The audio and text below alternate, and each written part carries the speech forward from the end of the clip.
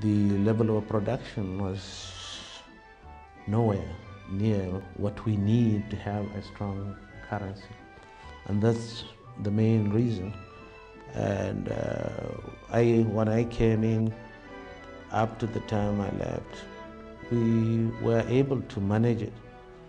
And I left it after 18 years to 1 to 18. One of the first casualties of SAP was the Naira, which crashed and continued to crash until it almost became unattractive to transact business with the Nigerian currency. The economy, rather than gain some strength as expected under SAP, dipped to a lower ebb. What really went wrong in those years of the Structural Adjustment Program implementation? The Guardian editorial records the first draft of history. Quote, "The Structural Adjustment Program was not thoroughly and consistently implemented by the administration. It has been a jerky performance. It was as though the initiators of SAP did not believe in it themselves." End of quote. The Structural Adjustment Program, which economic apologists under IBB said was a necessary dose, became the singular weapon which killed the Nigerian currency. To date, the Naira is still battling to recover fully. Under that same program, General Babangida introduced a belt-tightening policy to revive the economy. While living standards for the vast majority of Nigerians fell below the subsistence level, a privileged few lived in affluence. Corruption index soared, and the Nigerian economy was at its worst ruination. General Babangida delivered an epochal speech at the Nigerian Institute of Policy and Strategic Studies on the direction of his vision, and I quote, "I would like to see us build a society which guarantees the individual freedom of thoughts, speech and action, and protects society and action, and protects society as a whole from the threat to the security of persons, family and prosperity." End of quote. What followed in the 8 years of Babangida administration ran diametrically opposed to his declaration. The 8 years proved to be perhaps the worst catalogue of human rights abuse, muscling of thoughts and opinions, and the worst evidence of family and personal dehumanization and deprivation. In a matter concerning life and death, you are given 24 hours to appeal? No, I don't think that was fair. And besides, if you go through the sittings, as I did, even the president of the court was telling some of us, the accused, keep down your hand. You are pointing an accusing finger at somebody. Don't you know that if you point one finger at somebody else, the other four pointing at you? He was in fact intimidating many of us. Yes, I'm sorry to say it, but he is late now, but that is what he said. And I wrote it in my book. You know, that was very unfair of us, and that wasn't supposed to have been done. Unresolved murders, state-sponsored conflicts, closure of media houses, detentions, extrajudicial killings, terror and intimidation are fine characteristics of military dictatorships. It is a shared malady among all dictators. The nation stood in awe as such reports filtered across the land during the Babangida era. Quote, 19th October 1987, Dele Giwa, editor-in-chief of Newswatch, was killed by a letter bomb. That was the first and only time ever in Nigeria's history. Dele Giwa's death by a letter bomb in his study is a fact of history. What has remained a mystery are the people behind the act of terror. End of quote.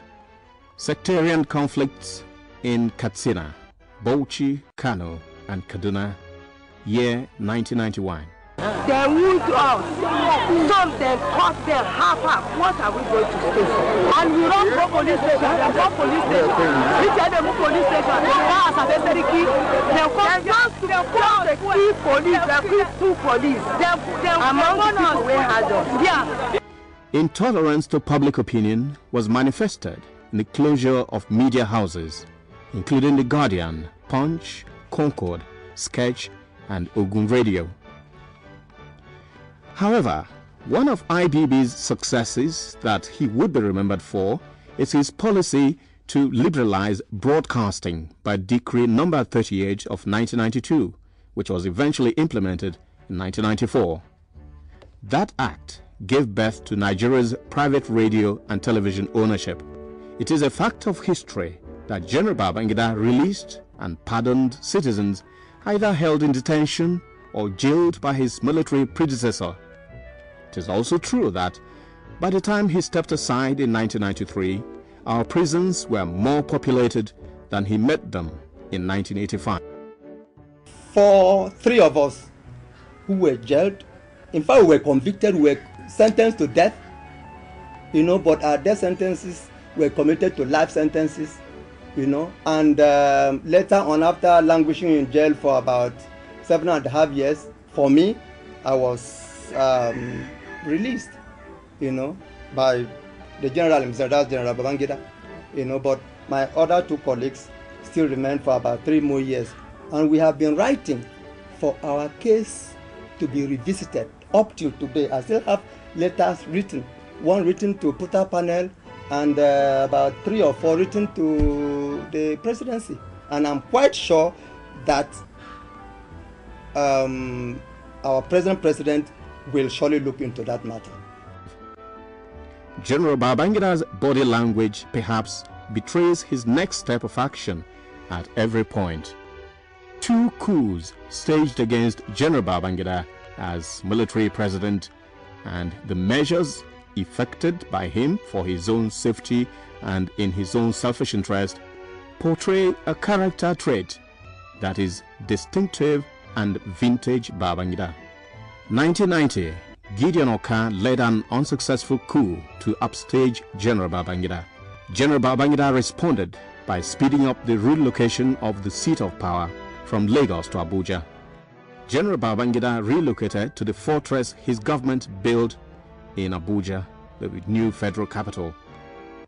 The planners of the failed coup had, among other reasons, indicated that they moved against their commander-in-chief to stop his plan to perpetuate himself in office. Less than 2 months after Babangida assumed power, a plan to upstage his government was said to have been uncovered. The plot was said to have been masterminded by Maman Vatsa. Vatsa was a close friend of General Babangida. They were very, very close from my own knowledge, that a closer to a point that I did not know that my husband and Babangida are not from the same parents. Honestly speaking, when I got married, I did not know the difference. And my husband has never said they are not from, because he called him Danwa, Abokina, Danwa. If he come, even if Babangida at that point, he used to drink well. If he comes here by 2 o'clock midnight, my husband, and he said he's hungry, my husband will say I should go to kitchen and cook for him. If he get his dress messed up outside and so forth, because they wore the same size, he will come to my house and change and drop the dirty and tore one in my parlor and wear my husband on and go.